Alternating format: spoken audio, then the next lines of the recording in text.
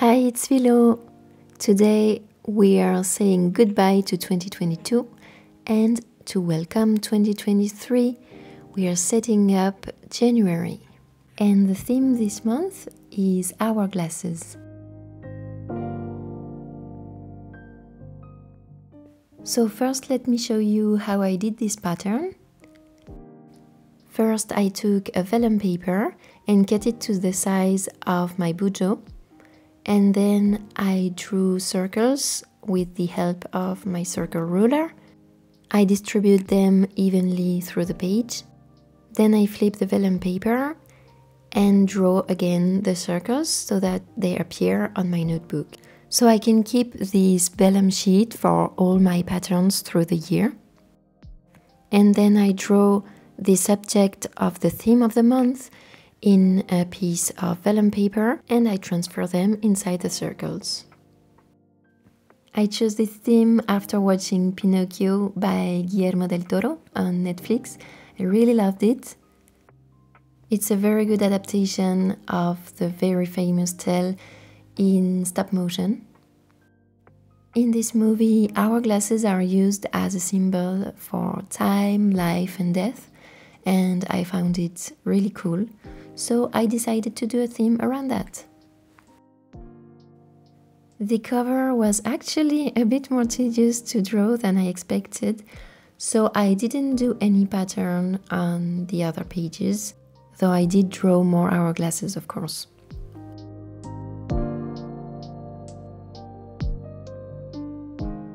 If you were here in January last year, you saw my cabin in the wood theme with pine needles. I wanted to give this theme a bit more of a wintry vibe, and I thought this was perfect to include in between hourglasses. Then I simply framed the page to give it a bit of a structure and stamped the header on craft paper to create a bit of a contrast. So although it's not the quickest setup, obviously, it's very repetitive, it has many advantages. It's easy to do, it's easy to adapt to any theme you can think of, and it eliminates the pressure you have when you have only one big doodle on the page and you feel like you have to do it perfectly.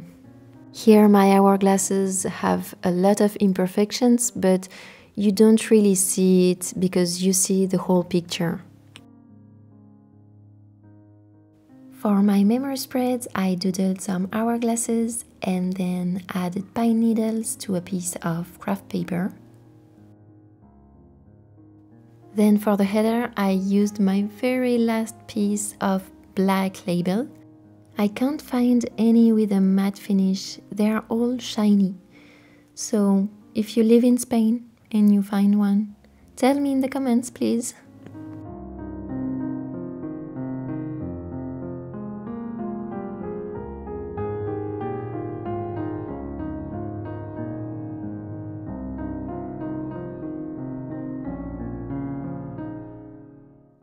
Now with the monthly spread. Lately, during the last few months, I've been using a calendar with small 3x4 boxes for each day, and it was enough for me. But now that I'm creating more content here on YouTube, especially with my new book-related series, I may need more space, so maybe I start doing bigger calendars again or just start creating a specific content planner. We'll see.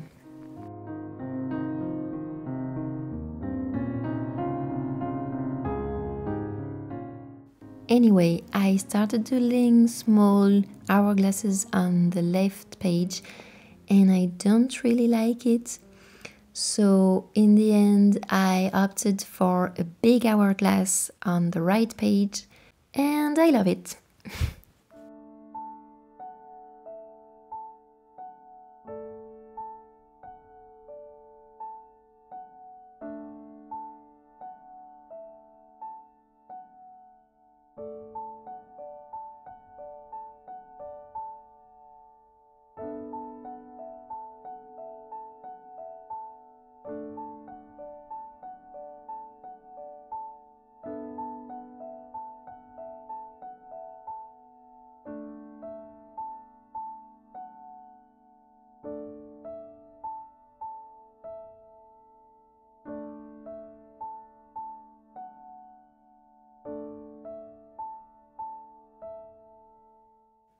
Like in the movie, I wanted to represent time, life and death in this doodle, so I added a moon, a sun and a cloud, as well as this climbing plant starting with bare roots and ending in green leaves. It sounds so dramatic and serious for me. So yeah, I don't know how it turned out symbol-wise, but I think it looks cute and that's enough for me because I don't pretend to ask myself metaphysical questions every time I look at this calendar. So it's okay.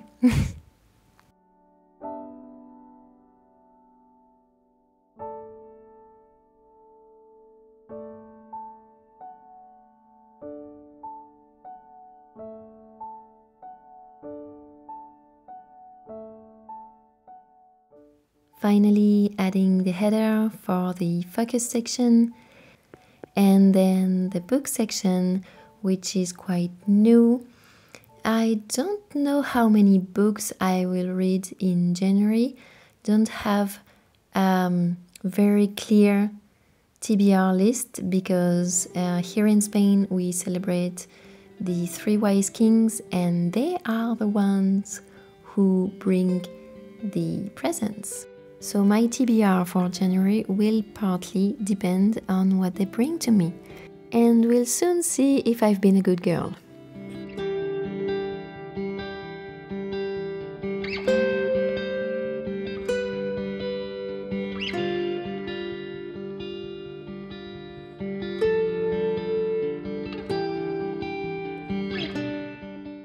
Finally, I added these beautiful gingham washi tape that I love and totally forgot about the numbers in the daily boxes, but I added them later.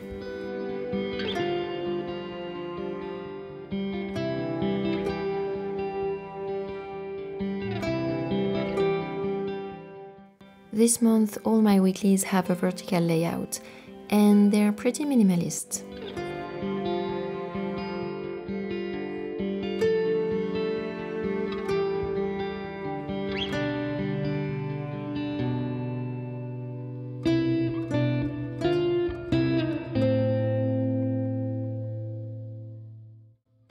I'm going for Dutch doors to see the mini calendar on the left. And I doodle another hourglass on a piece of craft paper, so it creates a contrast without having to color it.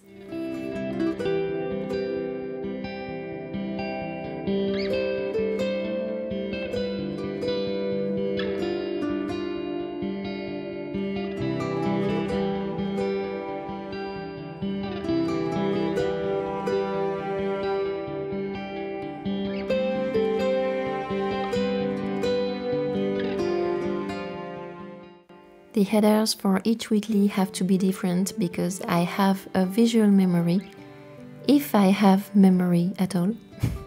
So these first ones are vertical.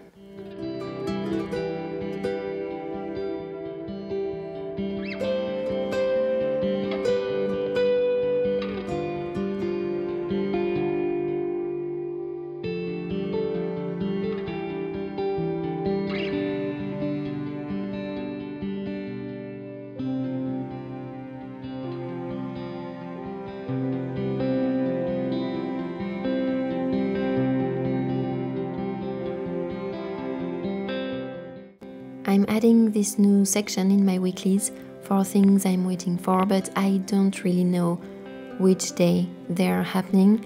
So for example, orders I'm expecting or calls, this kind of thing. Even though I'm cutting tabs, don't be fooled. In the end, it wasn't working with my work schedule, so I had to cut them out, and they are just simple Dutch doors.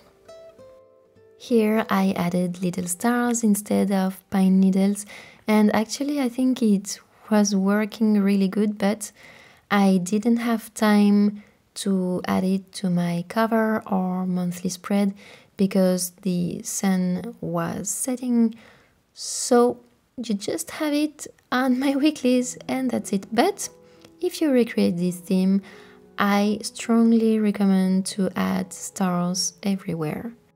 It looks so cute and cozy and wintry. So yeah, I'm speeding it up because each weekly is just slightly different, but the color palette, the frame and the washi tape make it all cohesive. And if you're new here, I always do this kind of grid on every other daily boxes because it makes the spread less strikingly empty and it's kind of more motivating to use.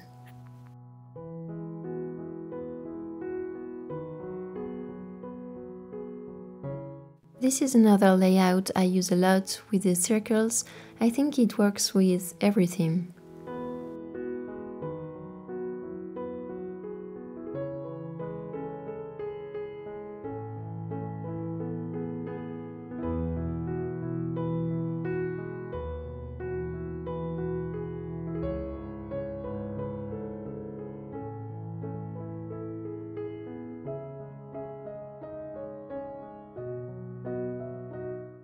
It's been a while since I last handwritten my dailies. Usually I use my stamps more, but this time I wanted to practice my calligraphy.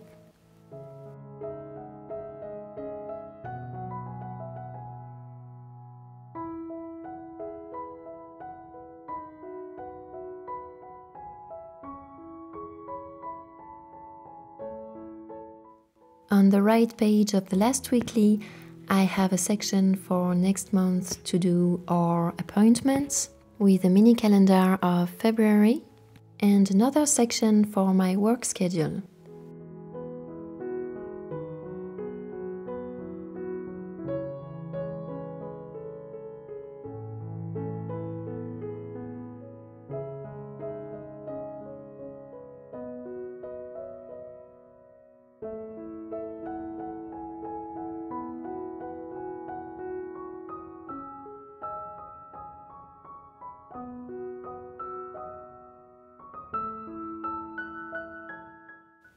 And that's it. Now let's go with the final flip through. If you liked this video, leave me a comment below. Have you watched Pinocchio? Or what's your favorite tale, and is there a movie adaptation I could watch? And Happy New Year, everybody! I'm so happy and grateful to start a new year with you guys. If you celebrate, happy 3 Wise Kings, and I'll see you soon with another video. Till then, enjoy planning!